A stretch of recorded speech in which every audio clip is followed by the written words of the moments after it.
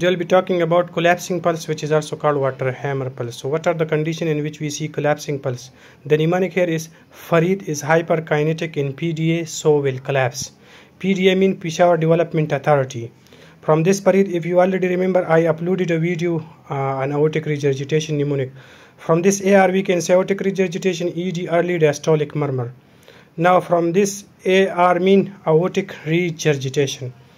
So hyperkinetic condition like anemia, thyrotoxic, fever, exercise, and pregnancy, these are hyperkinetic condition. From this PDA we can say patent ductus arteriosus.